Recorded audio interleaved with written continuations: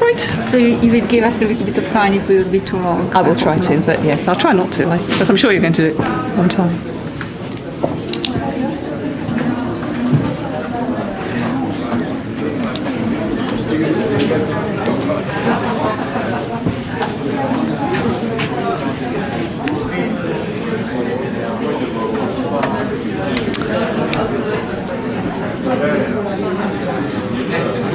I don't know whether we're going to get any more. You want to start now? I was going to give it 1 minute, but I think we'll start very shortly because I don't want to lose too much time. No, okay.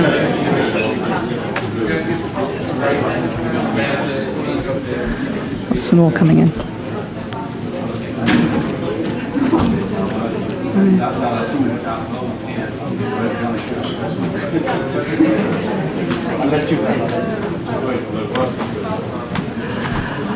Okay, well, good afternoon, everybody. I think we'll make a start so we don't eat into our 90 minutes too long or too much. Welcome to the parallel session on Inspire, Access and Agreements. My name is Clare Hadley. I come from Ordnance Survey of Great Britain, and I'm your chair for the next 85 minutes. We've got 5 speakers in the programme today. I've actually taken the liberty of changing the order very slightly, and I'm going to ask Bastiaan van Loenen to speak first, and then I think the rest of the order is similar to the one in your programme. The way we're going to play this is we've got 3 quite distinct topics to cover today: data protection, licensing, and access control. So we're going to arrange it in that order, and we'll pause at the end of each topic to take some specific questions on that theme, and then hopefully still leaving a nice bit of time at the end for a general discussion as to how these areas interact and overlap considerably. So we'll start off with Bastiaan. I've asked the speakers only to speak for about 10 minutes to give us a good amount of discussion time. So do start preparing your questions as we go along, because there'll be, I hope, plenty of time to answer them and talk about these things later on. Okay, I'll pass over to you, Bastiaan. Thank you, Claire.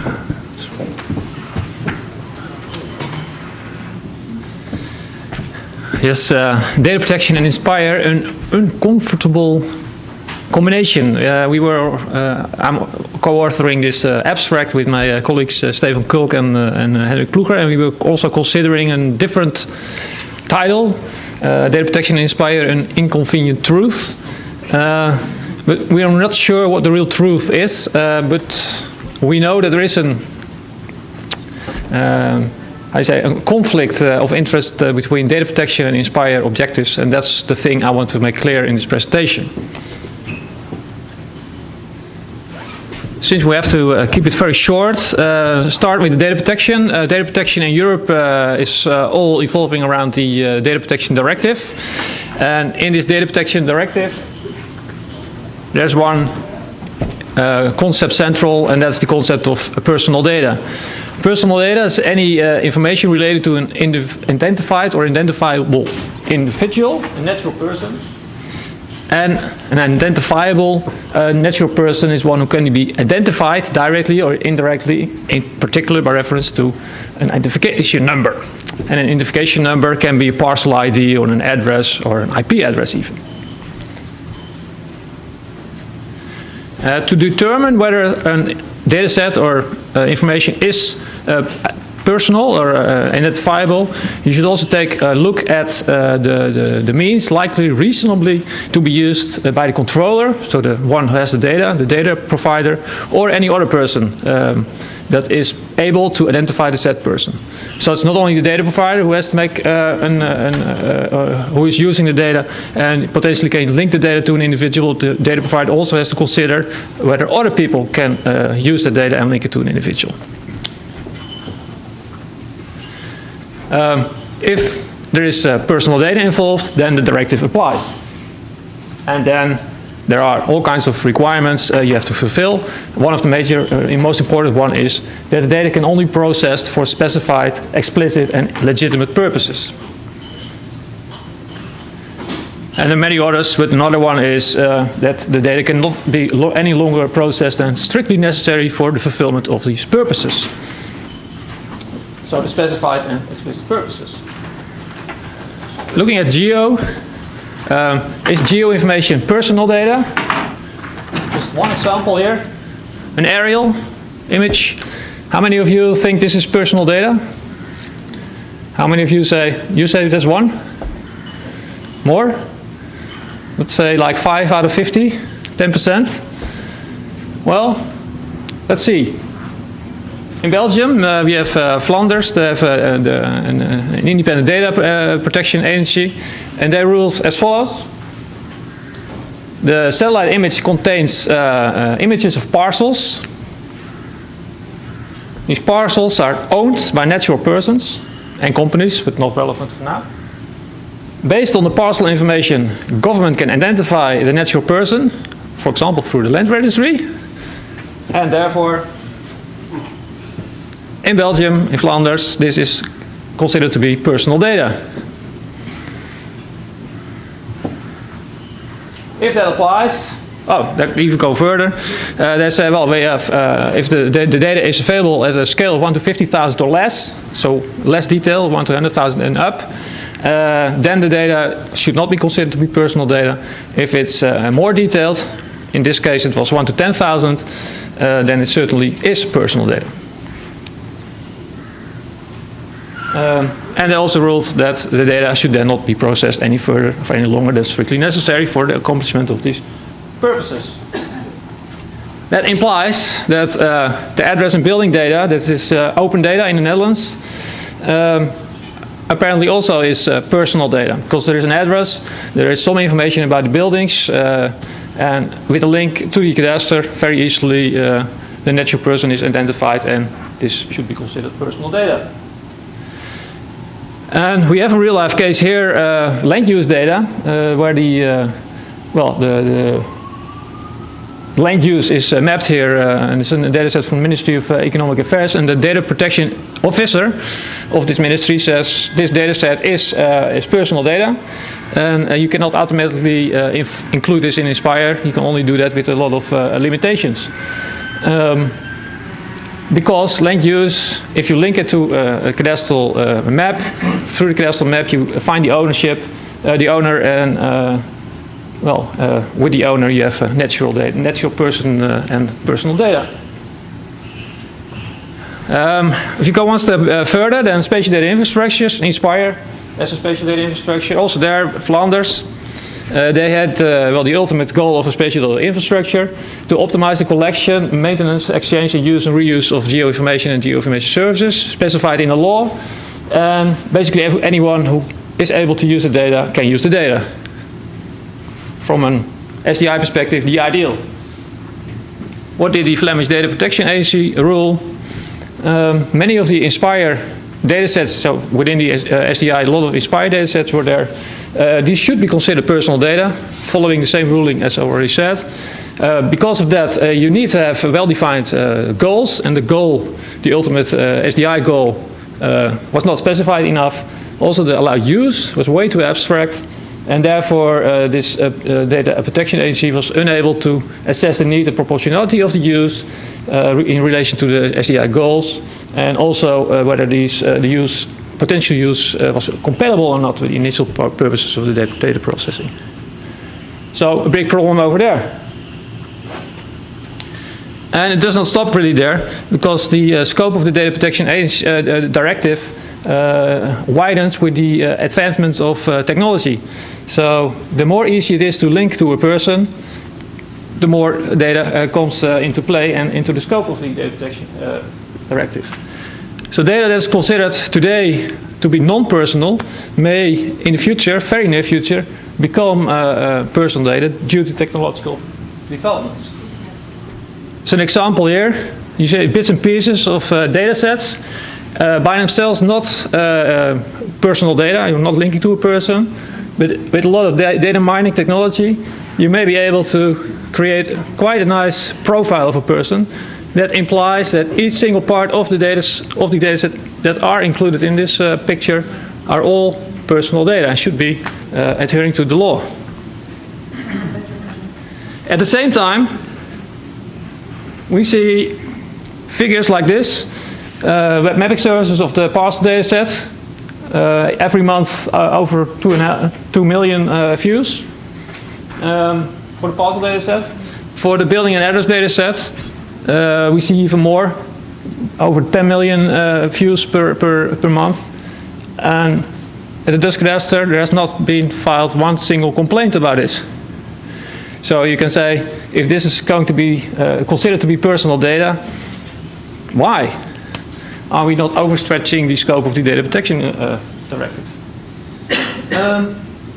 That's the status at this moment. As you may know, there is a general data protection regulation being drafted now. The Commission is very happy with that. Even the European Parliament agrees with it. Only the Council has to say yes. And in this general data protection regulation, the concept of personal data is not really changed, but they specified it a little bit better. And, well, I highlighted it already. Location data is there mentioned. So, well, the people that know the e-privacy directive, that know that location data is coming from the e-privacy directive relating to the most detailed location of a mobile device. But in the general draft data protection regulation, this is not specified. So it's not defined location data.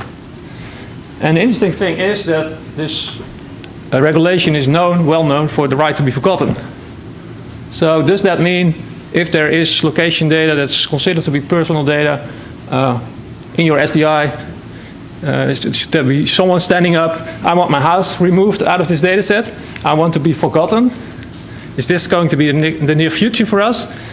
I don't know. I hope it's not the truth, but we don't know. Conclusion, data protection legislation in Europe, the data protection directive, but also the regulation that's coming up, and Inspire may bite each other. And other than that, I only have questions. Is it possible to adhere to the data protection objectives or requirements and still fulfill the Inspire objectives? Does anonymous geodata exist? If you look at the picture of this man I created with all kinds of data sets, if it exists, at what level of detail can you guarantee anonymity? Probably not. Or should we argue here that data protection legislation in Europe is going way beyond its initial purpose to protect the privacy of individuals? It's very, in a nutshell, my presentation. I also want to draw attention to the work of the Global Spatial Data Infrastructure Association, where we are exploring now open license for geodata worldwide.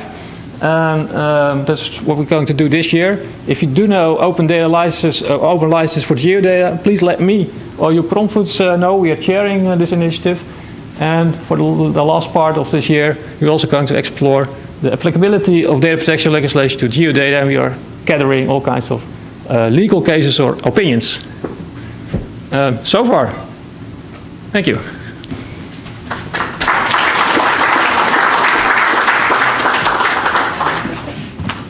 Thanks very much, Bastiaan.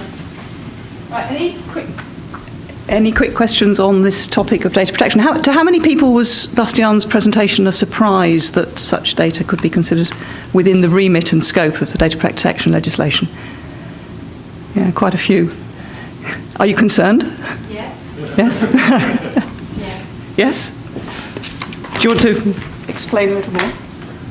No, not now, because I didn't be in the beginning, so maybe not relevant discussion. Okay, so any specific questions? One at the back. I'm going to give you the microphone because we're recording everything, and if you could use that.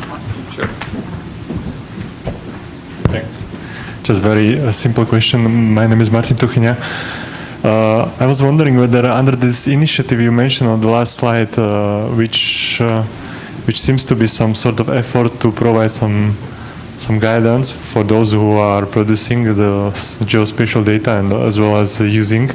Is there some plan to also consider the outcomes of the Inspire licensing framework for this work for the near future, just to strengthen the usage of these licenses, maybe on the more than the European level? Yeah. Well, this work I started together with Kathleen Jans 2 or 3 years ago, and we want to have the full picture, the broad scope of all licenses included. And we reviewed that, and for us, it appeared to be very difficult to harmonize all licenses that you can imagine. We draw a framework where, well, we try to make a first attempt to harmonize all these licenses conditions, but that was very difficult. For now, we focus on open licenses because there are also many types of open licenses. Each country is investigate or inventing its own licenses. Open government license, geo-shared in the Netherlands. In France, I saw several open licenses. You have Creative Commons. Many open licenses, and we want to explore what open licenses are being utilized across the world and trying to harmonize these. And maybe by providing the insight that they are using the same but a little bit different licenses to make them move towards the step that they're going to use one single license, because that in the end is what the user is really waiting for. Okay, we're going to actually get into licenses a bit more in the next couple of presentations. Yeah. Just while we're still on the data protection thing though, the changes to the definitions that Bastiaan was talking about are being discussed in the Commission at the moment. And I just wondered how many people are aware of their member states perhaps trying to influence whether or not location data, as currently described, continues to be personal data with all the implications it's got for Inspire. Is anybody aware of activity to try and influence this? No. Well, I don't know if the Netherlands is active there, but I'm also a member of the Dutch Open Data Breakthrough Team, and we identified barriers towards the successful utilization of open data, and this is one of the major barriers we identified. And our chairman, who's the CEO of ESRI, also put that forward to the lobbyist channels in the Commission. So I assume that the Netherlands is addressing this also. Yeah. We in the UK, we've had discussions with our Ministry of Justice, who are the lead department for the data protection legislation, because they were unaware of the implications of this for other parts of the legislative pattern. Is that a question about stopping? Yeah, thank you very much. Christian Ansauger from the Environment Agency. I was one of the few who was not surprised that especially satellite images and remote sensing data are in conflict with personal data protection. On what other fields which Inspire is listing do you expect impact in terms of conflicts with personal data protection? Well, we other than remote sensing. Well, I already put the building and address data, cadastral parcels, even the land use is now being discussed as being tricky. In the end, basically all data can be considered personal data as long as you can link it with the personal data. And that's the frustrating thing you maybe think, or the inconvenient part of the data protection legislation as it is at the moment. So if I get it right, from your point of view, the key piece is the cadastral parcel, which the address or from a property to the property owner. That's one of the key identifiers, you can say. Yeah. Okay, thanks. Quick one, and then we'll move on to the next presentation. So in some countries, is there not conflict here with data that's a matter of public record and maybe has been for centuries? So land ownership is often a public record, and it's a matter of the exchange of property that it has to be as such. So this notion of linking and what you can do for things, is there an element, I'm being respectful as well, but is there an element of paranoia? Because once geodemographics work that tries to profile communities and understand the structure of communities and its social economic makeup is a very useful tool for analytical purposes. But if you were to talk to people outside of academic context or experience in the companies who do this kind of thing, people would be horrified that this kind of profiling goes on. So I'm trying to sense a balance here between data that really is about the person and data that relates to the things that you do I'm not a lawyer, so I don't understand how maybe that could be interpreted, especially across different countries in Europe. Because I appreciate maybe in Germany, I remember Google were taking some photographs in Street View, and they were using some ladders or particularly high cameras, and people were objecting because they were having photographs taken of their gardens that were seen as a private space rather than the public space. So I know I've raised several points, but the point is all of it really personal data? What is really personal, that really depends on your interpretation of the law, and the data protection agencies are taking the one side, and you can maybe take another side. But when the data protection regulations apply, it doesn't say that it doesn't allow anything. Cadastral ownership information is there for a specific purpose. And for a specific purpose, making the transparency of the housing market or something like that is an objective why this information is publicly available and accessible for everybody. And that's a specified, explicit purpose. But if you're looking at SDI in general, we are collecting and sharing data and everybody can use the data. That's not specific, not explicit, not enough. And maybe you can work on that. So if something is personal, that doesn't imply that you cannot do anything with it. But there are some boundaries there with what you can do with the data. But for the definition of what personal data really is, well, I just submitted a PhD proposal to figure that out, to come with alternatives. Because it's a very, very difficult concept, especially the way they're presenting it now in the legislation. Yeah. Okay, thanks very much, Span. I'm going to close down questions on this now, but I'm hoping there'll be time later for some further questions on this topic. Okay. Thank you very much.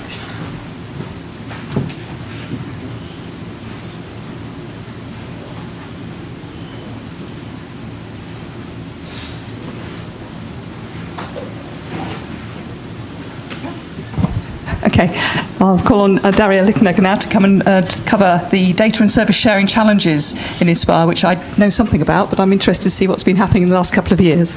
Yes, thank you very much.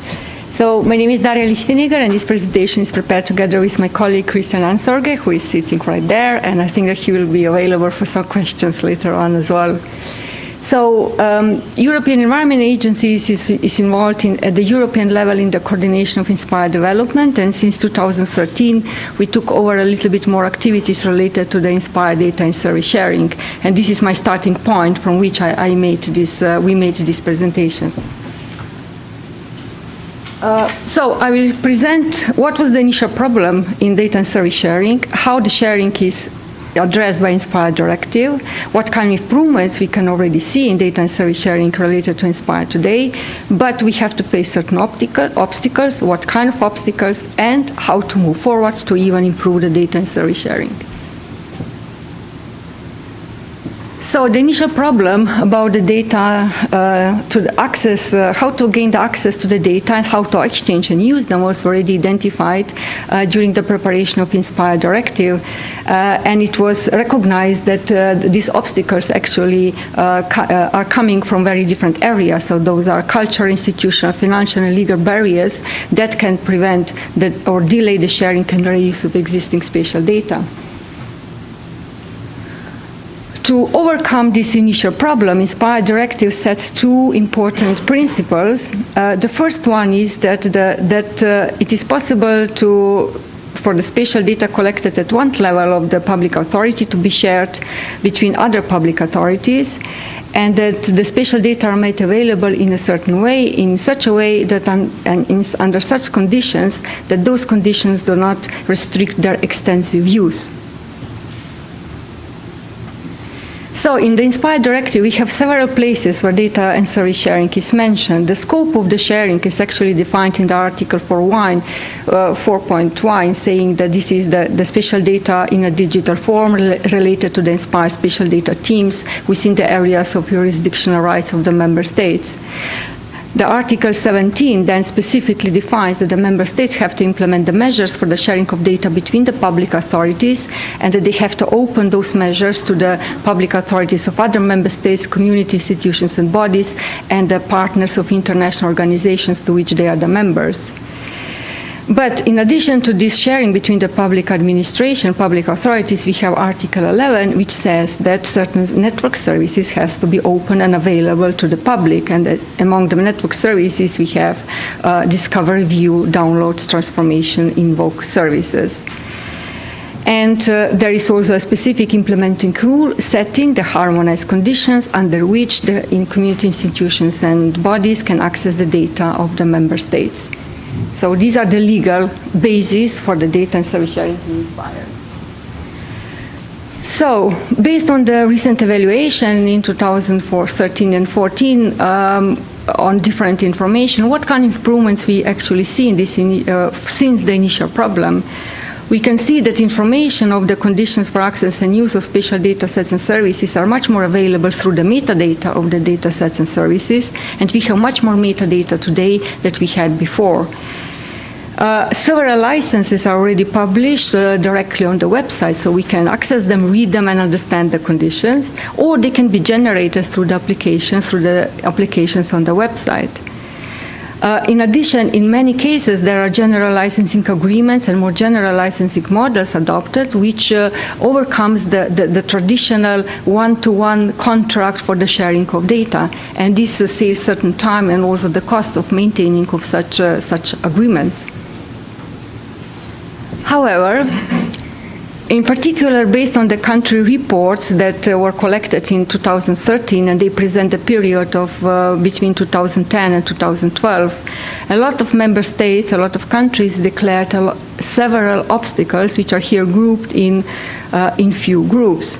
So we can see that they really belong, from the perspective of member states, to several areas: legal, financial, cooperation, but also specific knowledge, technical, and the questions of licensing issues, which contribute to the barriers. If we look into the technical and licensing issues, by my opinion, these are two areas where we can establish certain harmonization level between the countries, because all other obstacles are probably much more related to the legal framework of a country, or to the specific organizational cultural conditions in the countries. So if we would work on these two areas, and if we look into more detail what kind of obstacles the countries proposed, we can see that they are coming at the technical level from the different legacy systems that have to be changed to adapt to the modern SDI infrastructure, to the difficulties with the implementation of web service technology, lack of knowledge, quality of data, metadata and services, and maybe difficulty of the complexity of the Inspire specifications. On the other side, from the licensing point of view, we have problems like heterogeneity of licensing models, different sharing products, requirement that this is modernized all the time. The big issue is actually on the restrictions that are applied. This means on the charges for the data, on the data available to certain user groups under specific conditions. You cannot use them after the end of the license, and so on and so on. Of course, we have also a little bit the resistance to share data, but this, as we can see, is maybe getting a little bit lower.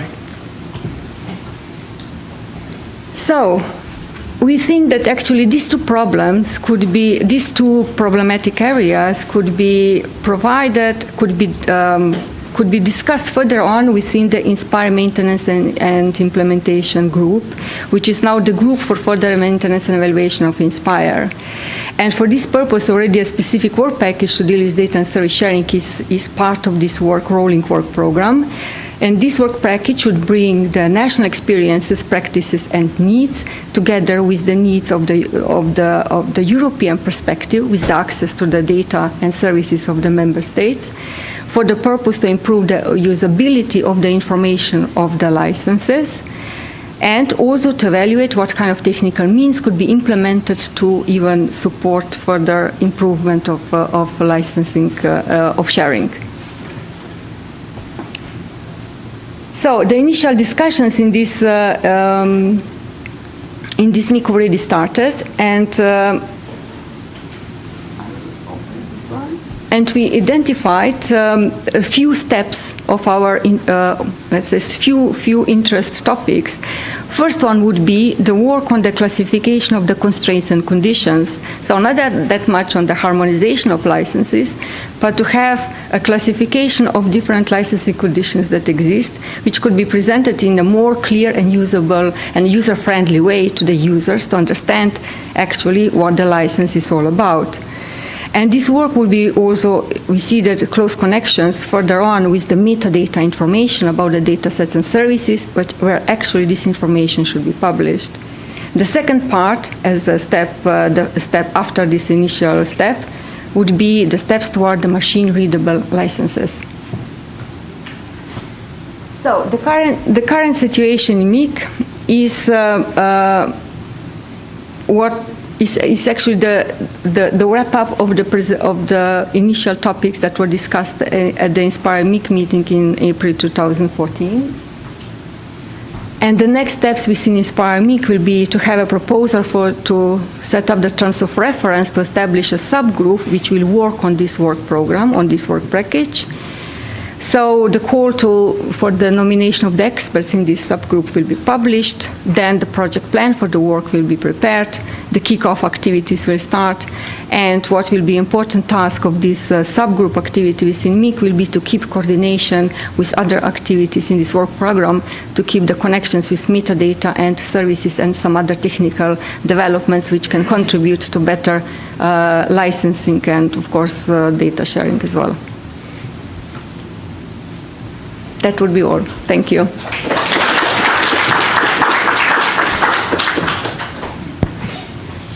Thank you very much, Darja. The following presentation is also about licensing, but before we move on, are there any specific questions for Darja on what the MIG is likely, sorry, the MIG group is likely to do in this particular area, or whether their priorities are in the right place?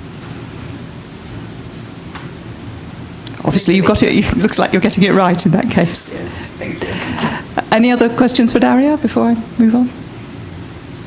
Okay, well, we'll come back to some time for questions on the licensing aspect after the next presentation, which is from Rene. If I just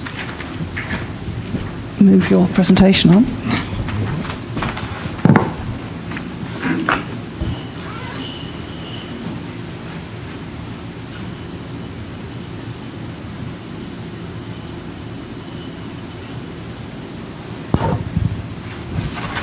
Okay, so this is, Rene Löhrer, who is going to give us an example of how licenses can be harmonized. I hope. Yes. Yeah, Darja. Yeah, Claire. Thank you very much. I'm glad to be here. My name is Rene Löhrer. I'm from the German Geo-Business Commission, and I would like to present you the possibility to license governmental data.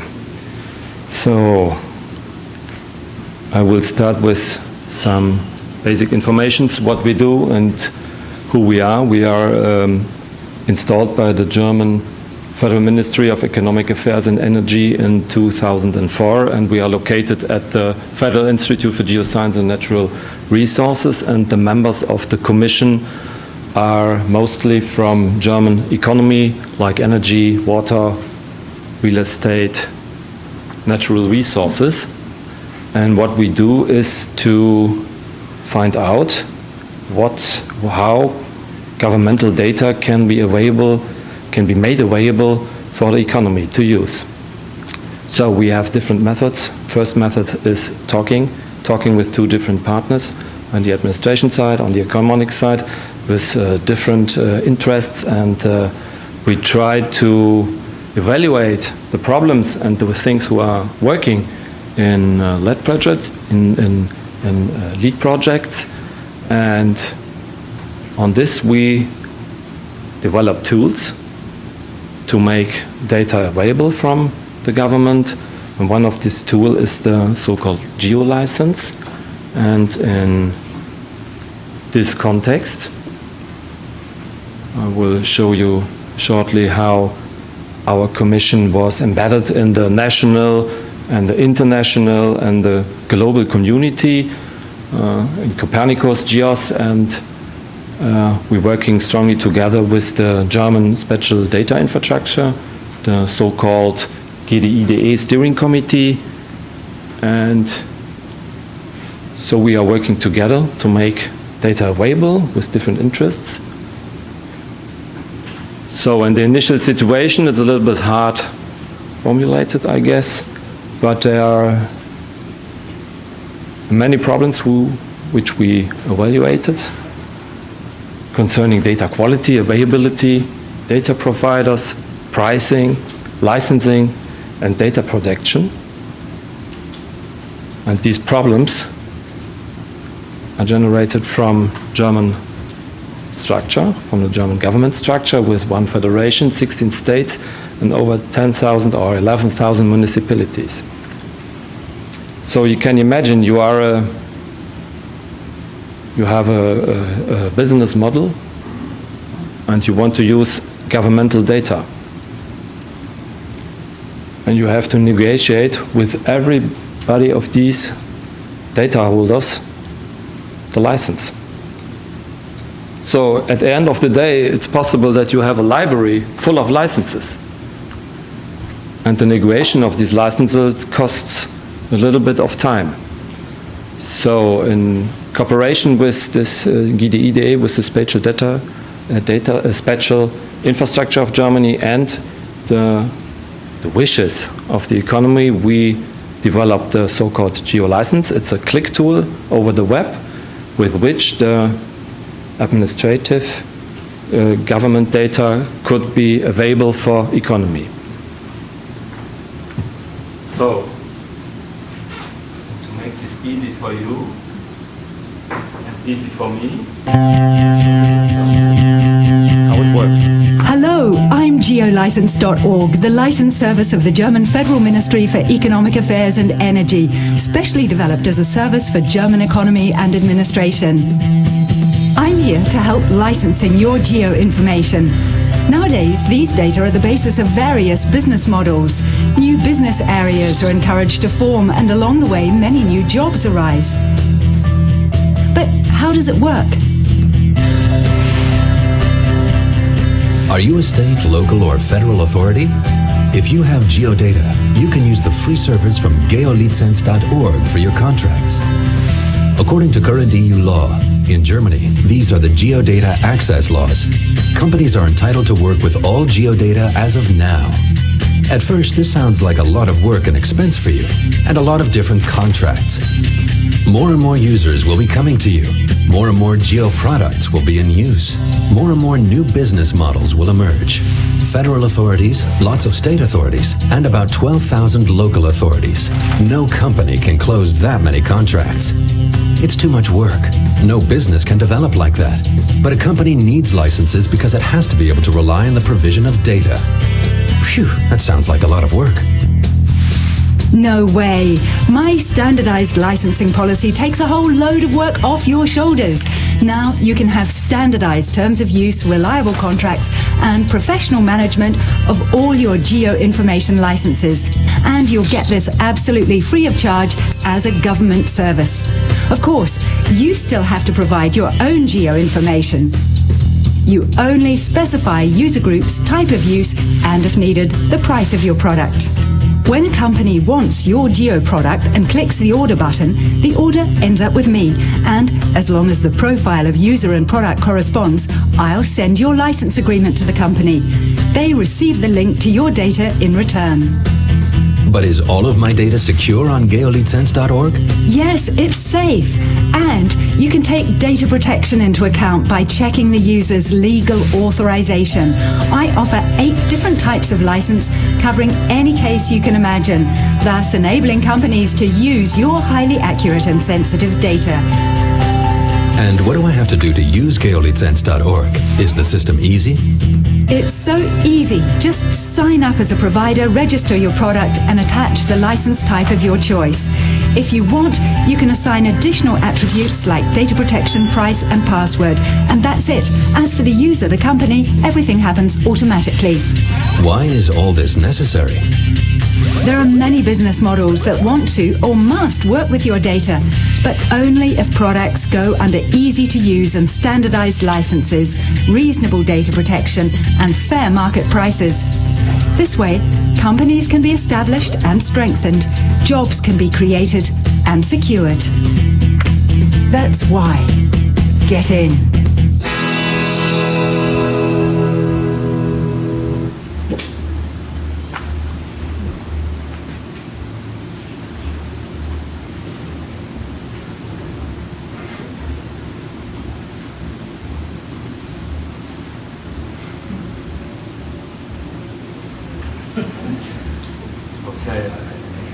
Lost the presentation, but it's it makes no. It's okay. Yeah. I have one slide left, which I would like to show. And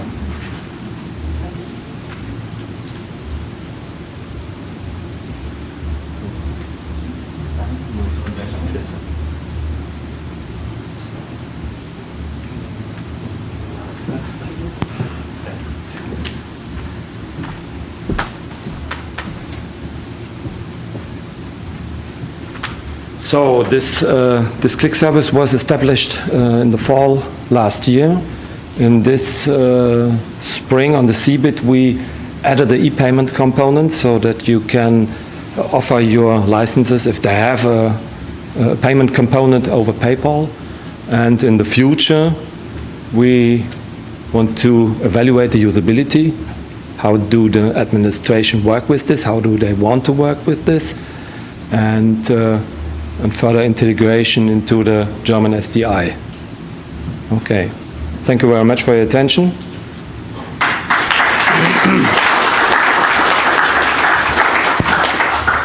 Thank you very much, Rene. I enjoyed that. That was fun. Right, we've had two presentations on the licensing aspects. Have we got questions relating to licensing and how we might harmonise this? There's one over here.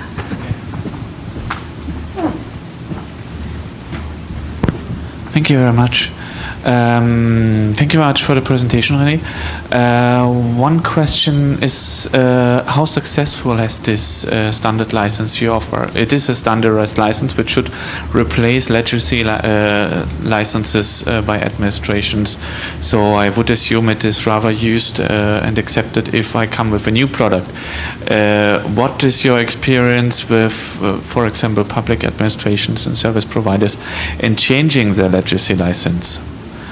Which is actually the problem, because we still have a lot of heterogeneous legacy licenses with, for example, I remember a quick survey where I checked some German license models which go deep into local and regional law and so on. So it's not so easy to simply accept this for the public administration. What is your experience in this sector? You are right. This is difficult, and the way is to talk and to repeat, and hoping of an avalanche with a small piece, and that this was established last year. So our job is to communicate it into the administration, that there is a possibility to use this, and it's the easy way, and the way is very long.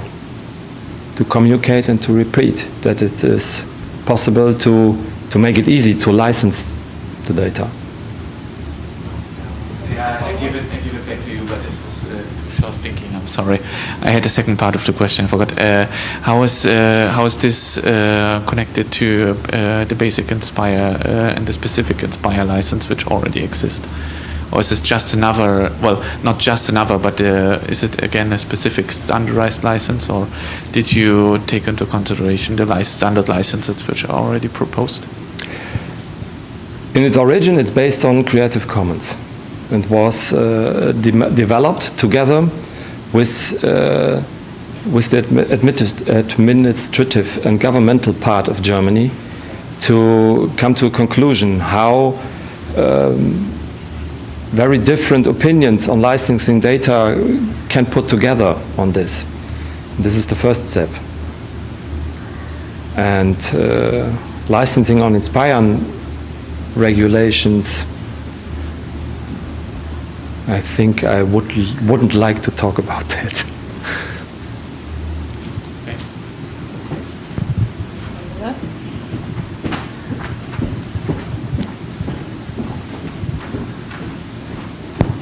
Thanks a lot. I would have one question for Darja and one for you, if I may.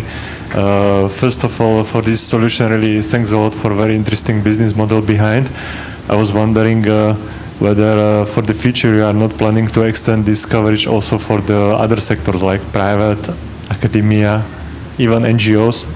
I think this is quite interesting potential for the future. Yeah. And I was not sure the current application is only in German language, or you can also have it on the Only German? in Germany, yeah. Okay. And the second question for Darja, did you receive some feedback from the member states for this activity, and if are there some plans where this group realistically should start to work, or it's still too soon to say some dates? Who's going first? There were two questions, I think, so I don't know. I'm sorry, I thought it was a question to Darja, and I was. So. This other extension into other sectors was the question. For the sectors, yeah. Yeah, this is step after step. We start with this administrative, and in the next step, now we are trying to how it is possible to get data from companies from the energy and water sector, and their needs about the Inspire directive to make their data Inspire conform. And this was the next step. The first step was only the administrative and governmental data. Darja, would you like to respond to your question? Thank you. So I suppose you mean activities you see in Inspire MIG, right? Yes. Yeah. I meant this Yeah. So as I shortly present where we are in this Inspire MIG, we had these initial discussions. Now it is the time to prepare the terms of reference, because this is the starting point which will be discussed within MIG, and the basis when this is adopted, the call to establish the subgroup will be launched. And we would try hard to do this as soon as possible, and that this activity can actually start when the subgroup will be composed, and when the subgroup will have more clear project plan. What I was hoping today was to get also certain ideas or the needs, the views that you will have that could be a good discussion point in this Inspire, further on in Inspire MIG.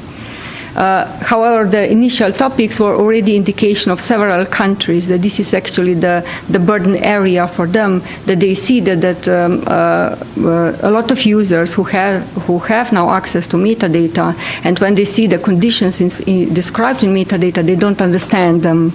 So we need, and they are different from metadata to metadata, from data provider to data provider, from country to country. So we need another level which will be more clear, which will clearly provide at least some sort of common conditions which we can find, under which licenses can be mapped, just to present them as a first place to the users. This was the initial idea to work on. Thank you. Bastiaan?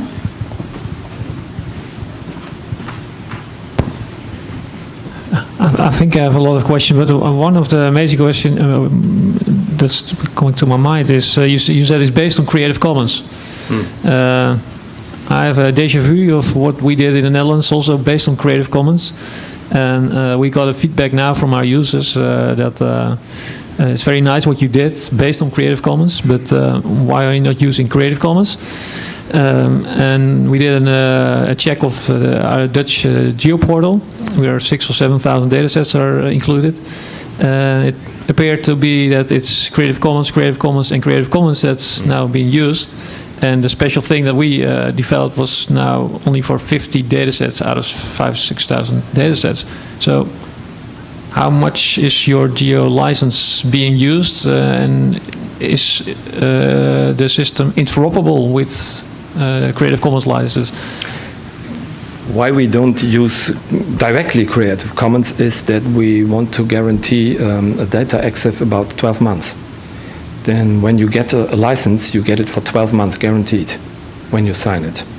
This is the first part. And the second part is that, in our opinion, Creative Commons do not too much focused on geodata, and especially on on the purposes of data protection and privacy policy. This is one of the next steps to get data available for economy to solve these problems, which you present to. Well, we had discussions about data protection in the LAPSI 2.0 legal aspects of public safety information project about licensing data protection rules, and the experts over there said, well, that's not a good idea. Just leave it in the legislation, don't do it in licenses. So maybe that's a thing to reconsider. I can bring you in contact with these people that are focusing on that. But yeah, I have many other questions, but it's a good way. But I think in the end we really should go into a global framework and linking into that, and not creating our national models. But that's my déjà vu standpoint. It's only one possibility. It's not the last license to offer. Can I have just a quick comment or quick question? Usually we come across a problem when we combine two data sets with different licenses. Do you have any recommendations, or have you thought about it when people will take one data set with one license and another data set with different license? When they will combine it, what license will it have in the end? And you will combine it in a way that you can't separate the data. You can't say, oh, this number or this feature is from this data set and this from this data set. Yeah. If you have just some thoughts about it, or if you have some recommendations for that. Thank you. You're right, this is a problem, but I have to say that's not our problem, because we are only serving the license. And the problem you are mentioned, or you are pointed out, are on the provider side, how to manage, how he is, he has to manage this problem. And yeah. Certainly a common problem. The more data gets put together, as we all know, that's why we put data together, to get more value from it, but it raises other issues. When the MIG group gets going, I'm assuming that it's going to look around and look for ideas that are currently happening, and this is one that will be taken in. But are there any other national solutions to this problem that anyone would like to share with us as to how to deal with the heterogeneity of licensing? Very short addition to actually what Darja asked, some sort of proposal. I think for us it's a very urgent topic. I mean, back in Slovakia, we already established some discussions, and one of the realistic solutions so far for the geospatial domain seems to be at least to take this the main players on the scene, I mean from the licensing point of view, and not to harmonize them, but really at least to create some sort of mapping. That if some public body decides to use the Inspire licenses, yeah, they are free to use that. But on the same time, we have some providers who would be happy to have the same data somehow labeled with the CC licenses. So what we are planning to do is a sort of simple mapping between the elements in the Inspire licenses to CC licenses. And this can be first step towards this future, hopefully, harmonization. So, yeah. Okay, I think, did you want to talk about Oh, right, okay. So it's my time, I'm meeting up. So just to plug another presentation, tomorrow morning at 9, I'm chairing a session on urban-related issues, but I managed to fit in another presentation from another ISA action that's looking at open data licensing and a variation of that as well. Because open data doesn't just mean it's free to use. There's a whole variation of licensing there, and we're lucky somebody from one of the ISA actions is able to share that with us that couldn't be here today. So is it me next then? Yes, it is. We're going to move on because of time. I'm hoping there will be some time at the end to catch up with any questions, so sorry about that. We'll hopefully pick it up later. Before I forget as well, just in terms of the legal background to what I'm about to talk about, it's more the Article 13 in the directive to do with access control, and there's all sorts of very reasonable reasons why that may take place.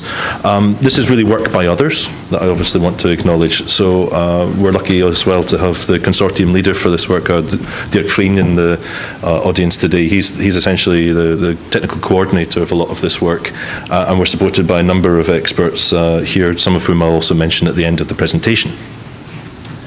So I'll give you a very quick overview of what's going on here. We've got several activities in ARENA that were meant to be things that are missing from the overall functioning of the Inspire architecture, and we already presented some of this in the session on the MIG just before this session. And so it mainly fits in with Work Package 3. But essentially, what we've asked in the first instance of this work on access control is to review some of the standards and some of the technologies involved towards the development of a testbed that's being put in place in real live living Inspire and e-government related communities. And I also take an opportunity to thank the consortium for the efforts so far. So being brief,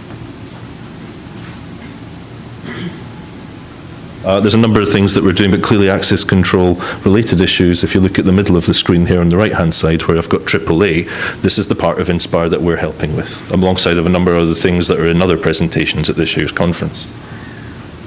So what we wanted to do here was look at access control from more of a real technical experience point of view and not deal with so much of the licensing and legal issues, partly for reasons of maturity, but also because we saw other things coming, and that's where it's very interesting, the work that Darja and colleagues are involved in. As well as, of course, some of the presentations you've been listening to in this session. So we want to identify and assess the current standards that are being used around geospatial data, but also in a wider context of e-government to do with what's called secure data exchange. It's sometimes called access control. Terminology is something I'll come back to in a minute. Also identify potentially some best practices in other sectors. Involve stakeholders. We had a workshop in March, develop this test bed using open source tools as much as possible. We want this to be reusable in the sense that this lesson should also be extensible and you should be able to repeat it, and to collect feedback from those involved. Again, it's mainly a technical activity to do with interoperability. That's one of the main purposes of the ISA program that we belong to. But there are also a number of organisational and social issues that have emerged already through this work, and that's what I'd like to share with you as well today. So the favoured approach, the approach that's being taken in the test bed, that's already being tested in-house between the members of the consortium, so they actually set up the technical testing of access to data in different organisations, is already being implemented with the organisations that are participating in the work. So I guess roughly in September, October, we should have some conclusions of how that's actually worked in practice. But essentially it's a kind of access management federation, and that's a federation where you have local authorisation, plus a network of organisations that are involved in sharing protected resources within this agreed federation. And this is where a user authenticates themselves with their organisation before being allowed access to the resources of a service provider. There's a nice diagram coming up in a second that maybe explains this better. There are a number of attributes here about users that can be used, but it should be very important in this process, also I guess partly because of Bast's comments, that when you're trying to access these resources, a lot of the personal information involved should not be exchanged. So the idea is the organisation maybe that you work for says that you're the right type of person to be able to access some of the resources. Now, this also involves service providers hosting OGC services. That's what makes it partly geo. This is the testing approach here. And also there's some work done around clients to be able to show how the actual access process works, and this is part of the test bed as well.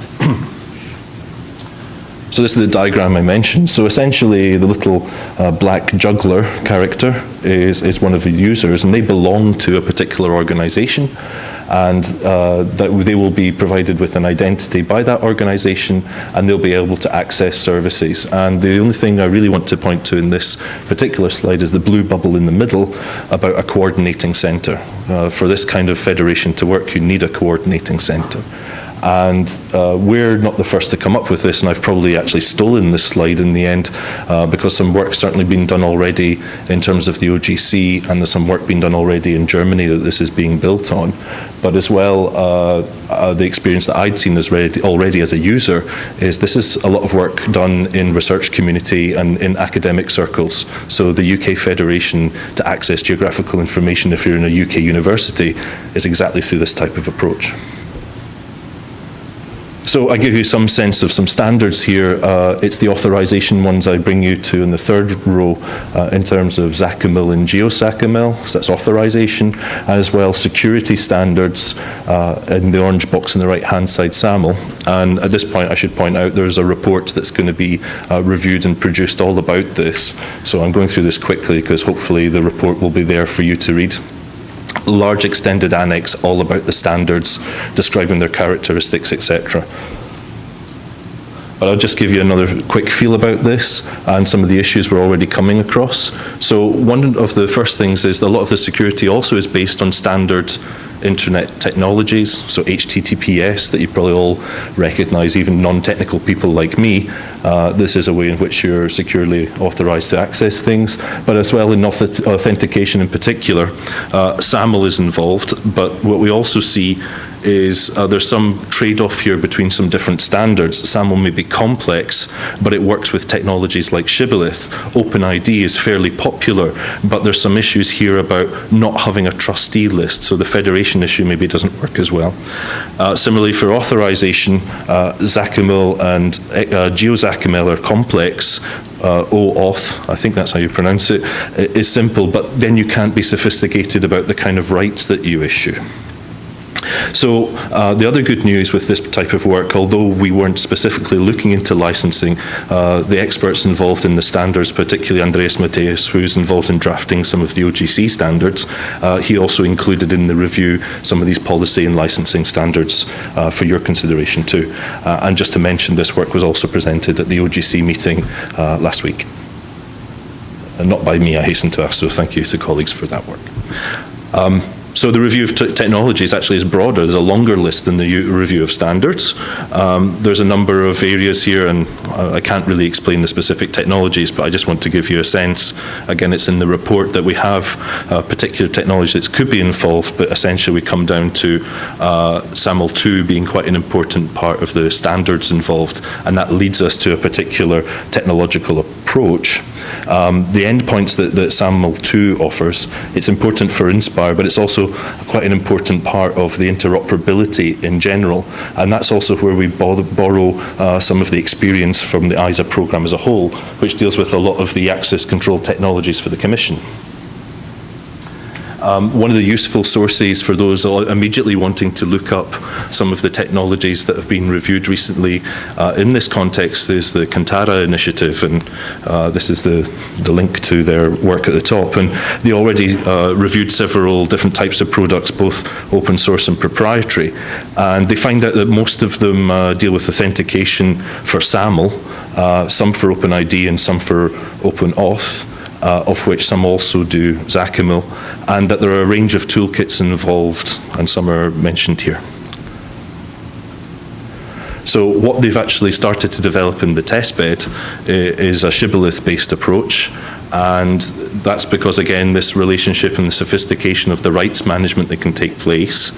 As I mentioned, it's already been tested in academic context. It's also been tested in the agile developments. So I think what's important here is they're not just immediately jumping to a particular solution. It's an appropriate approach to be able to test this this way of dealing with access control with real organizations, and not just an experimental approach for academic purposes, shall we say. Now, the other reason for choosing this approach is it's scalable, and they've already done some estimates that there could be roughly 2,000 service providers involved in this type of federation. We have no way really to understand the actual level of estimate here, if this is a good estimate or not. And we also don't know, in the end in Inspire, how many services need to be protected. And I'll come back to that in the conclusions in a minute or so. So I mentioned other practices in the ISA program. Here's two in particular. If anybody of you has used ACAS, to log into Commission services. That's part of the ISA program, and it's an example of some of these AAA tools. And the other one is involved in electronic ID. So looking at ways of allowing access to systems using EIDs, particularly those based around roles. So that relates to some of those attributes I referred to earlier. And what's interesting here, I think, in the longer term, is that there's a European e-government approach to access systems and tools that relate to Commission activities, and that might be a very important thing to keep an eye on in the future as we implement Inspire. So just to mention briefly, what are the outcomes of the workshop in the first instance that we held in March? We got inputs to the initial design for the test bed and some use cases. We know that standards vary now, and we know that SAML isn't just one choice of standard, it's an entire framework. There are different levels and flavors of SAML, and the use cases that you're doing actually determine the type of profile in SAML that you're choosing.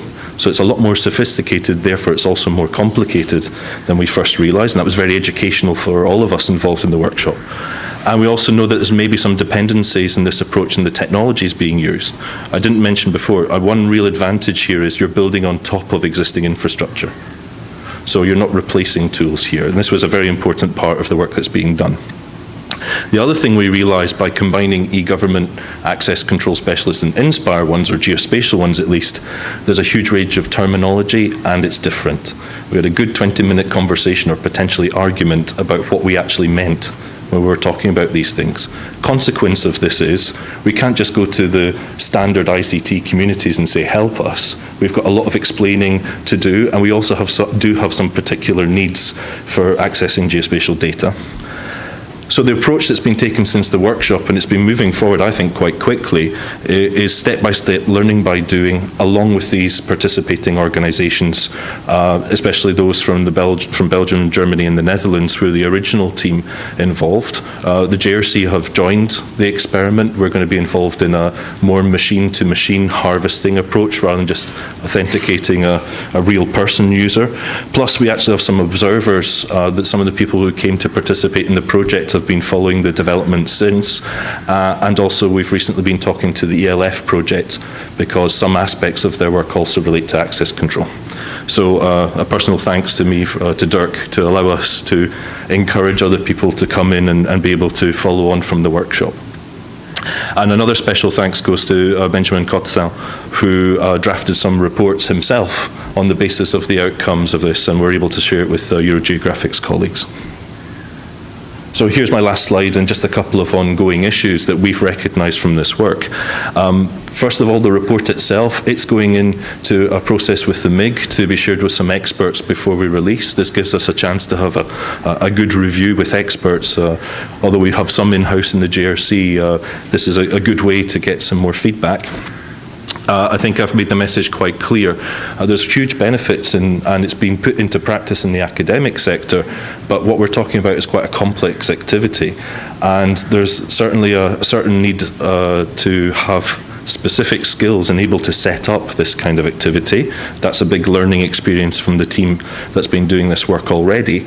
And there's also particular skills in setting up a geographical one. So there's no simple solution sitting out there in e-government ready for us to pick up. Now, the other side of this is the people who are in your organisation and give you your passwords maybe have some experience here, or the technical companies, etc., that support you, but the service providers may have less. And that, of course, presents a challenge in an Inspire context, where if you are an organisation with a production environment and you're a traditional data producer, publisher, you probably have some notions about how to do this yourself. But if you're somebody who's been less familiar with data publishing, etc., data manufacturing, and see yourself really as a source of data, maybe you have more challenges here, and maybe you need to hire in expertise. And we're not oblivious to the issue of the costs here. So we may be having a technical solution that's maybe not easy to justify financially. But again, the point of this study is to see what we can do technically and understand the implications of the technical work. Last couple of points. It is also difficult to estimate what those setup costs could be. It's not putting together a very convincing argument in the moment, but this is again a technical exploration. Costs for different actors and costs for the setup as a whole. Although again, we can look into this. We don't know this currently. We could look into this in terms of the academic and research world experience. However, as I said, these other approaches could be interesting. We should certainly be following what they're doing in European e-government, and by that I mean mainly the work in the ISA programme. And just the last couple of thoughts for consideration here.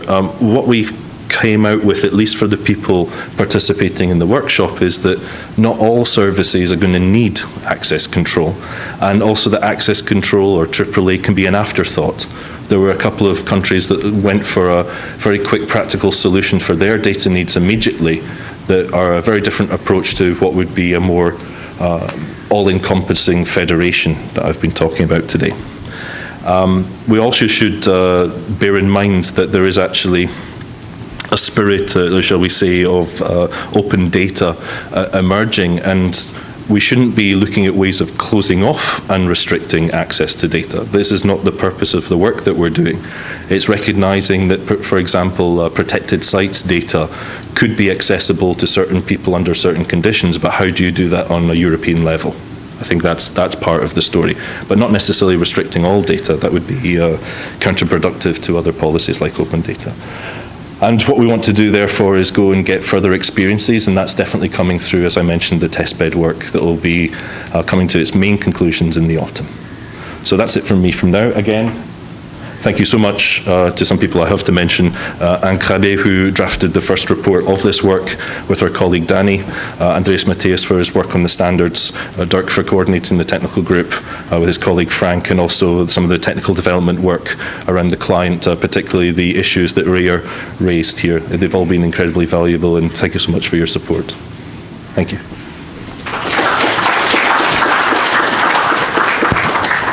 Thank you very much, Robin.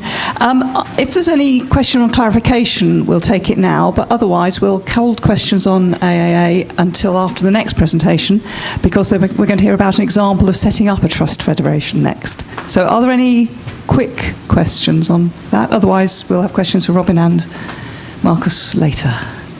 Right. Thank you, Robin.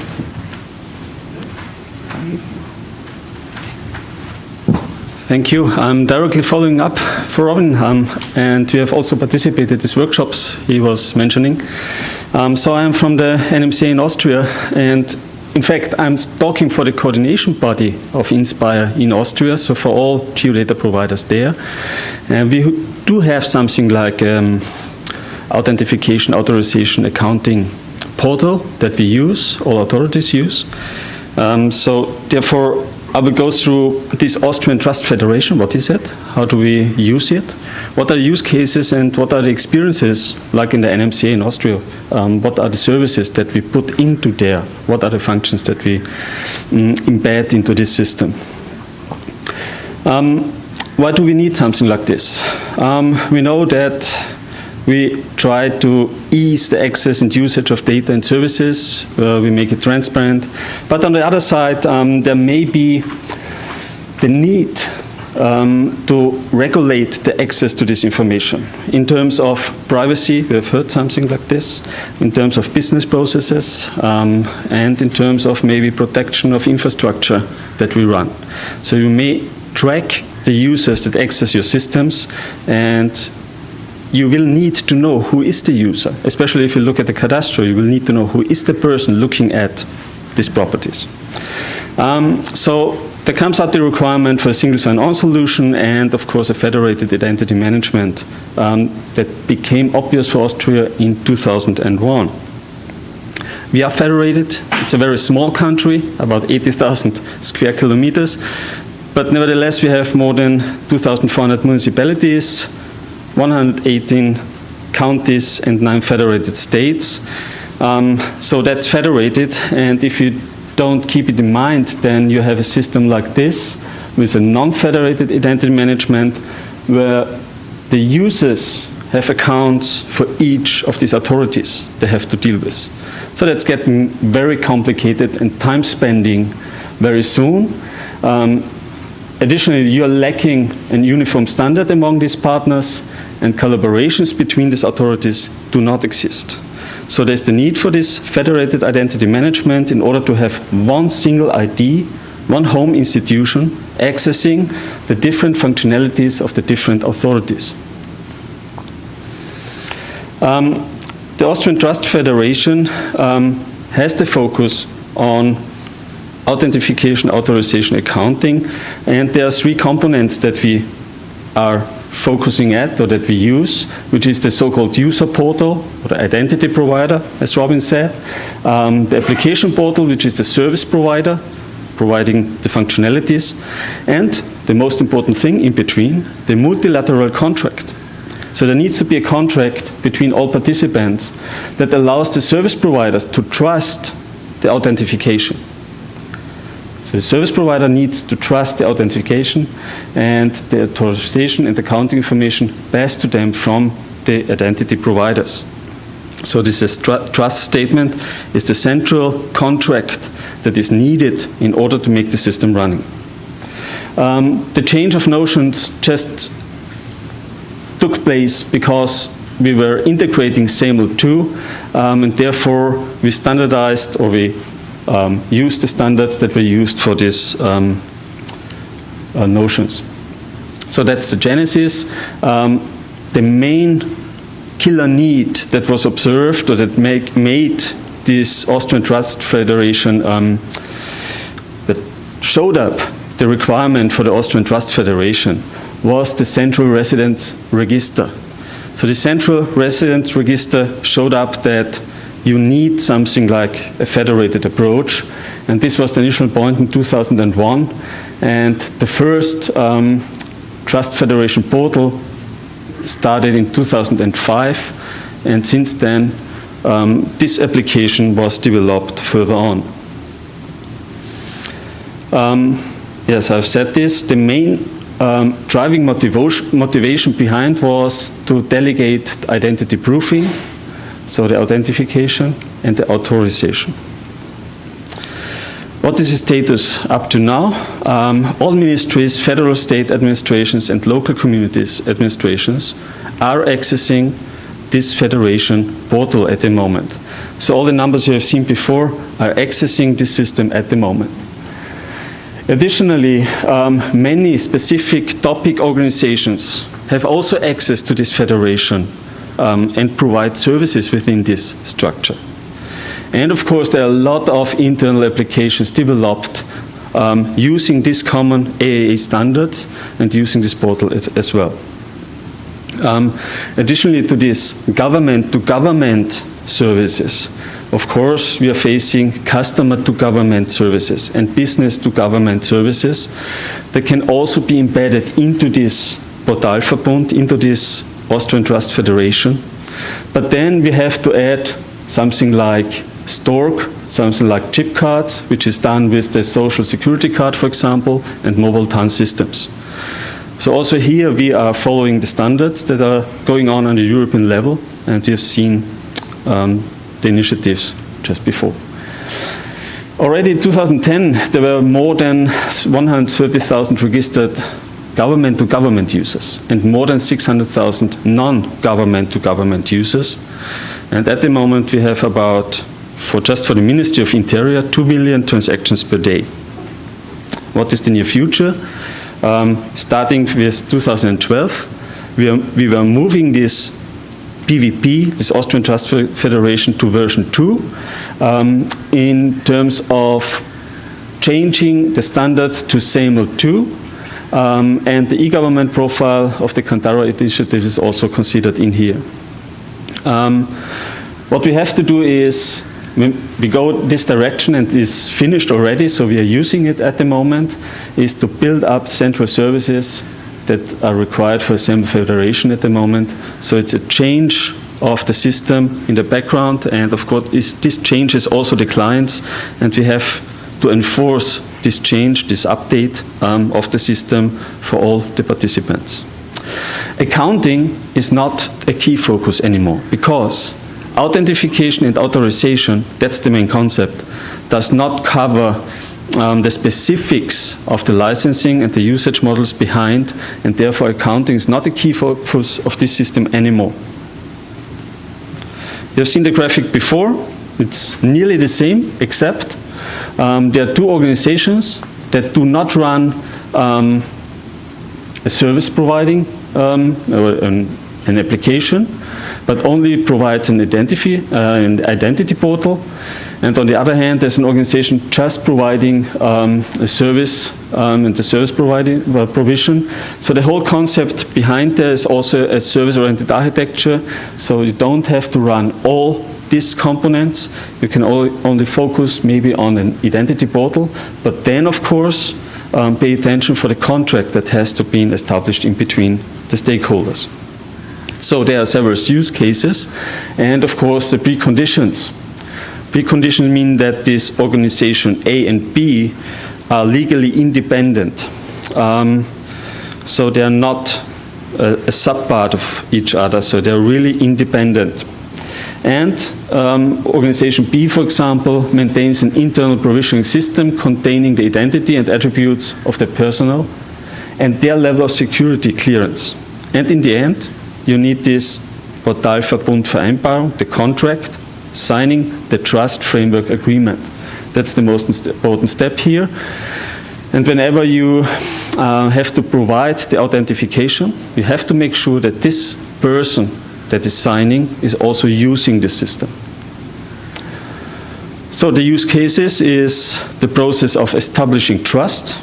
Organization A publishes a set of roles that of course may access certain resources, functions, applications, services. Like, for example, the querying a person in the criminal register is one functionality. Organization A assigns a set of roles for these functions, for these services, to Organization B based on the legal considerations. And in the end, Organization B knows which employees are authorized, and these persons, these employees, have to use the roles to access the functionality. What is the process to access a service or a functionality? A simple user Bob is employed in Organization B to get access to the application, to the service of Organization A. He authenticates at the internal portal at his organization, or the organization that is responsible for the authentication portal. If he has done so, then this portal is also used as a proxy to facilitate the access to the applications. And the application will receive a trusted token, a token that says everything is okay, you can deliver.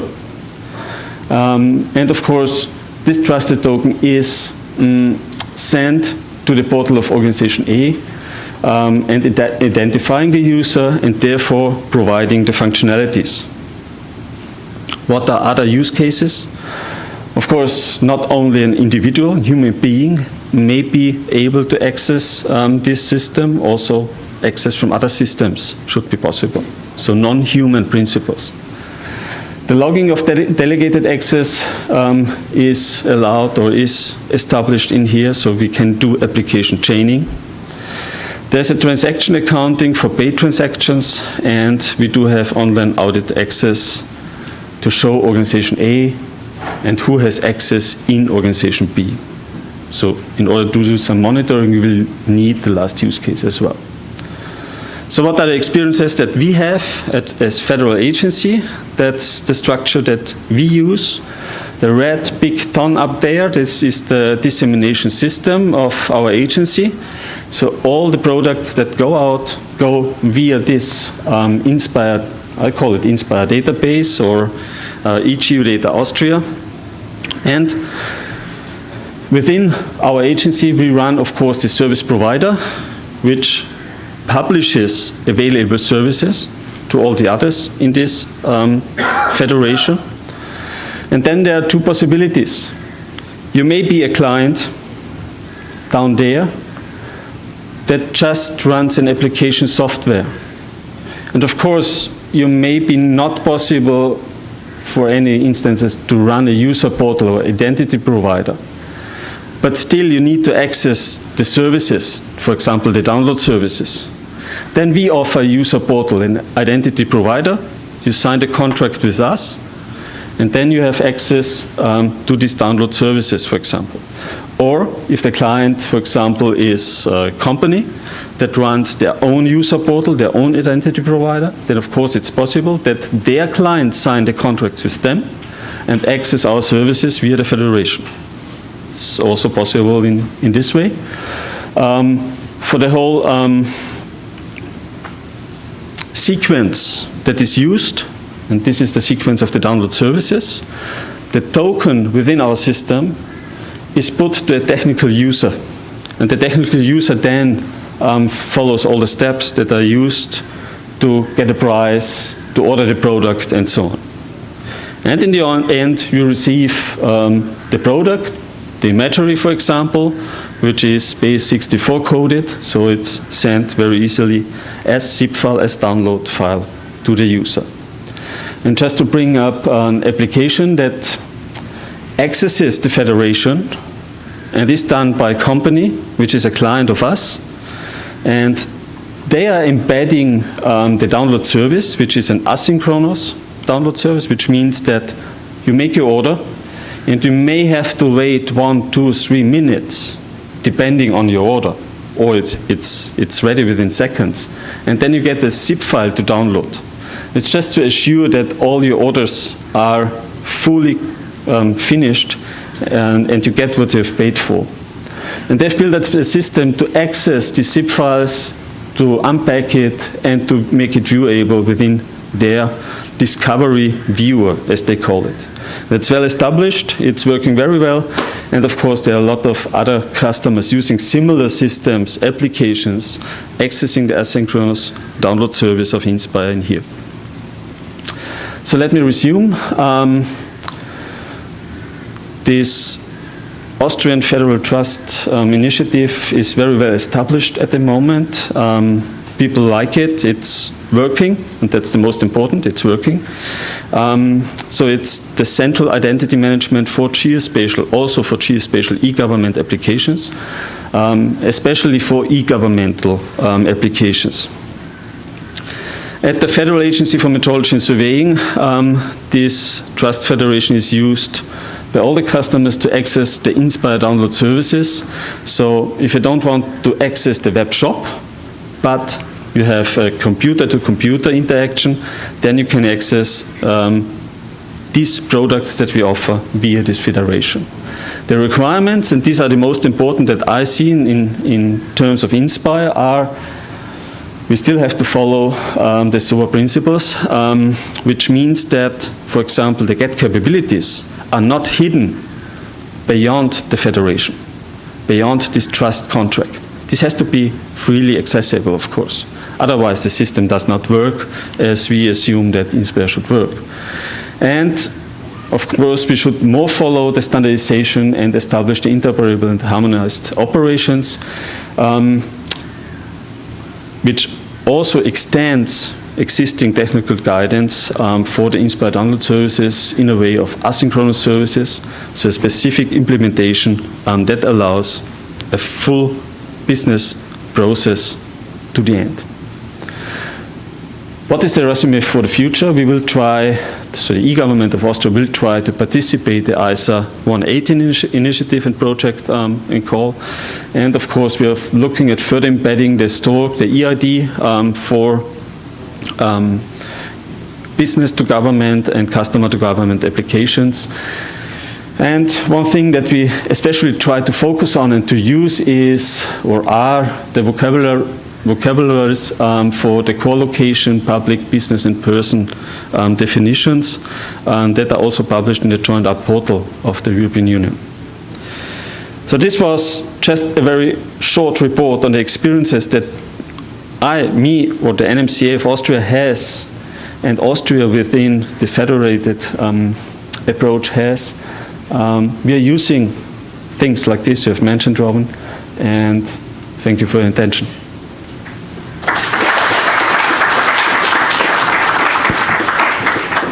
Thank you very much, Markus. Okay, questions, comments about authentication, authorization, and accounting, in fact, if anyone would like to comment. You've got one for Markus. It's all getting a bit incestuous down the front here. No, it's obvious that we've been working on similar things, but we decided early, and it was proposed to us not to look at accounting, that the focus should be more on the first two A's. Was there a reason for you why accounting is less relevant?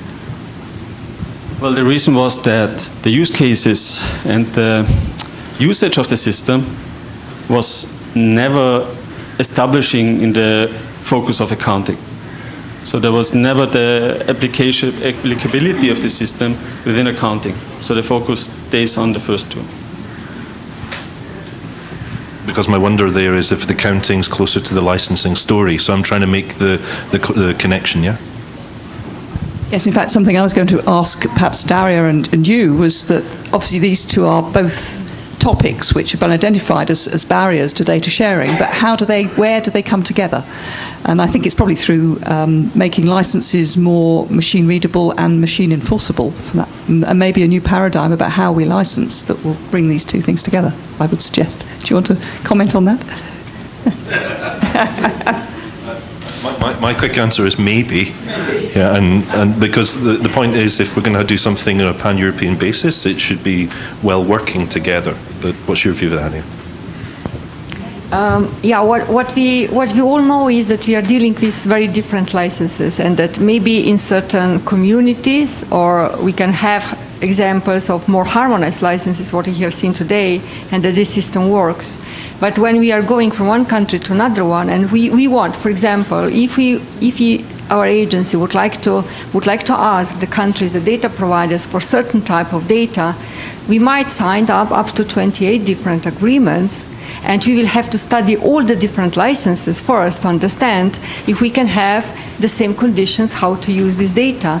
And this is actually just not workable anymore. I think that everybody else who has to deal with more than one data provider, or maybe with one agreement per year, might still accept this type of conditions. But from this point of view, to share easily data across the border, of course, for environmental policies, to support environmental policies and other policies with the impact on environment, we will have to face the conditions of different licenses. And this is especially true from the at the European level. We have to find other ways. And the idea first to have the overview, if the common model or classification system of conditions could help at the European level and to the country level, this would be already a step forward. How to embed this type of classification into a more automatic system for authorization or authentication, then this would be another question, but at least something would be there already to test. And I have another very quick question because I'm conscious of time. That's again to Markus. What about somebody from another country? What about the cross-border activity? How dependent is it on somebody being authenticated with an organisation within Austria first? Okay, as soon as neighboring member states are using the same standards, they can be embedded, and the whole thing is on signing the contract. That's the most important thing in there. So the system works, and we try to establish it for the Lake Constance region. So there we make our use cases and try it. Yeah. Any other questions, comments on this topic? Yes, one over here. Thank you. I'm Dirk Vriendje from Geospark. One of the remarks about signing a contract is and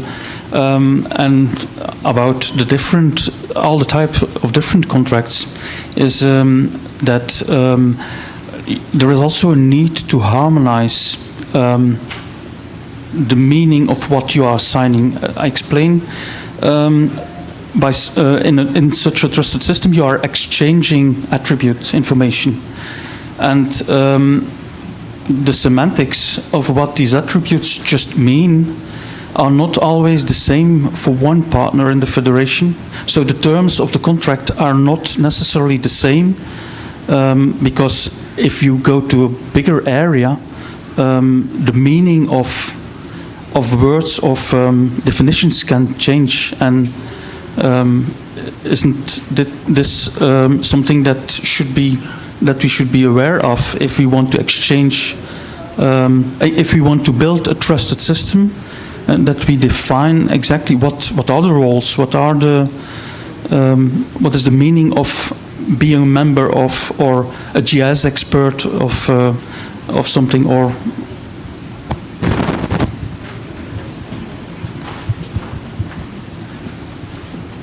Yes, you're completely right. That's a topic, especially if you look at the licensing models and the accounting part. Then it's getting more complicated. For the first two notions, you're just looking at the ID. So projects like EID and STORC are very important to have these very few attributes standardized and misunderstandable. But for the licensing, no way. Especially if it goes to geospatial. At the moment, I don't see a way for Austria. And for Europe, there's no light in the tunnel, almost.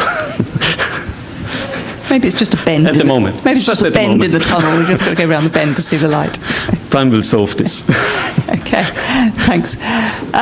Any other points and comments? I'm conscious that I've kept you beyond the end of the session, but we were 5 minutes late starting, so that sort of counteracts. Okay, well, I think personally it's been an extremely interesting session. I'd like to thank all 5 speakers, Bastiaan, Darja, Rene, Robin and Markus, and I hope you'll join with me in thanking them again.